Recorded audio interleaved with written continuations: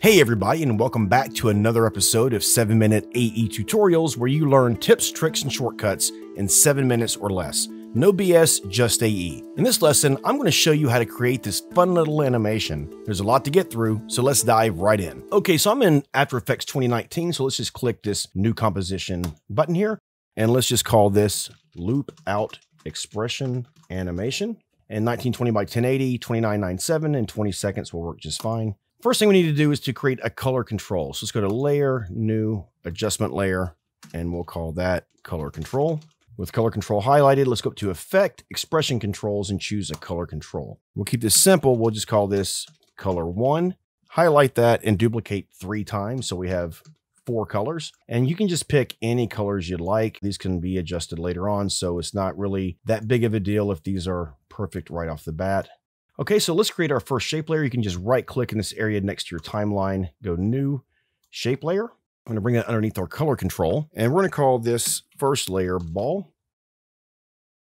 Let's go to our Add button and add in a group, and we'll call this Circle. Within the circle, we're going to add in an ellipse and also a stroke. Let's increase that ellipse path size up to 800 by 800 pixels and increase our stroke to about 15 pixels.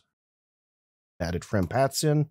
We're going to animate both our start and end percentage. So let's put keyframes at the beginning of our animation here. We're going to make start 0 and end 0.1. Okay, now let's go forward to our 1 second mark here. And now make start 49.9 and make end 50. So our start is just 0.1% behind our end at all times.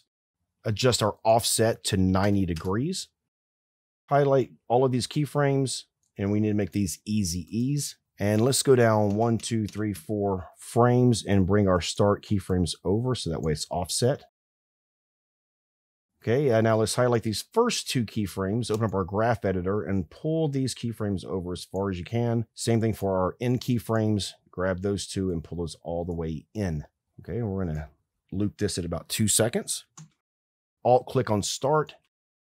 As you start to type, you'll see options that you have. If you go to loop out and then you put the first parenthesis in, and then you put a quotation marks, you'll see you have continue, cycle, offset, and PingPong. So PingPong is what we're going to be focusing on. So let's click on that and hit enter. And then to copy this, just right click on start and copy expression only, highlight end and control V. And now both of these have that expression on them.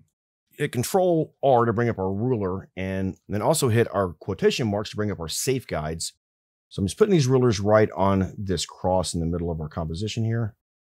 Highlight contents and add another group, and we'll call this string.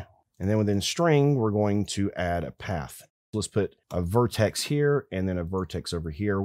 First vertex in the middle of our comp, the other one somewhere in the middle of this animation right here. Okay, so now we need to add in a stroke. So let's add a stroke, and we're going to make that stroke 15 pixels, and we'll leave that white for right now. Go into our string group here. If you go to our transform properties of string, let's go down to our rotation and put a keyframe at the beginning of our animation and leave it at 0. Go to 1 second and let's make that 180. And again, we're gonna make these easy ease. So right click, easy ease, or F9. Open up our graph editor and we're going to pull these handles the same way we did for our other group all the way in. And notice how the string doesn't come back. And the reason why is because we need that loop out expression. We copied it off the start, so we still have that copied. All we have to do is highlight rotation and Control V. And I'm getting some weird movement on this. So I'm just going to reset these keyframes. If you highlight them all and hit Control and click, they all go back to linear. So I'm going to do that and now make them Bezier all over again. I could have messed up whenever I went into the graph editor. Sometimes you accidentally go above or below this line, and that can mess things up. Okay, so let's go back into our circle group here, and let's go to our add button. We're going to add in an offset paths. Whenever you have a stroke, as you increase your offset paths, it just makes it into a shape. See how this makes it more of a rectangle? We want to change our miter join to round join. And then we also want to add a fill into this to fill in this transparent area here. And now that we have some colors in here, let's go ahead and start to assign these to our color control. highlight color control, and you want to lock down this effects control panel so that way we can click away and see it still stays up there. So far we have a stroke, and let's pick whip that to color 1. And we also have a fill. So let's open up that fill and let's pick whip that fill to color 2. So see now whatever we change this to, it will change here automatically. And we also have a string. So open up that stroke and maybe let's pick whip color 3. Let's highlight circle, duplicate that, bring it underneath string. Let's go and rename this trail 1. And open up trail 1, and we want to get rid of our fill. We don't need that anymore, and we also don't need our offset paths. So all we need is just this stroke. If we open up our stroke, let's change our butt cap to round cap and our line join to round join. So let's go ahead and add in a dash. Now, one of the things you may not know about is you can also add in gaps, and that's the space in between the dashes. And with 2019, you can actually add in 3 dashes and 3 gaps. We only need 1 dash and 1 gap for right now, but just so you know, those options are available. Make this ellipse path for our trail smaller. Dash 60 and our gap 70. Actually, you know what? I'm going to add in another dash and gap. Now these are all interacting together, so you can get some pretty cool little designs using multiple dashes and gaps. Let's highlight trail 1, duplicate. Now we have trail 2. I'm just going to pull that underneath trail 1. And if we hit U on our keyboard to bring up our keyframes, I'm just going to grab these bottom set of start and end keyframes. And let's go forward 1, 2.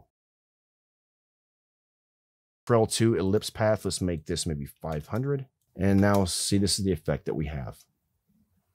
And actually we can make that even smaller. And then I also want to decrease the stroke width. So maybe make this 8. And then actually, let's go ahead and duplicate that one more time. So now we have trail 3. I'm going to pull that underneath. Open up our ellipse path and let's make this 250. Make our stroke, let's say 4. Hit U on our keyboard. And we want to go for 2 more frames. So 1, 2, page down. I hope this helped you out. Please comment, like, share, and subscribe. I've included the project file in the description below, and I'd love to hear your feedback about this course and any other topic you'd like to see covered. Don't forget to be on the lookout for my Udemy course, The Power of Shape Layers, coming very soon. I'll give you more information about this course in the coming weeks. Thanks for watching, everybody, and I'll see you next time.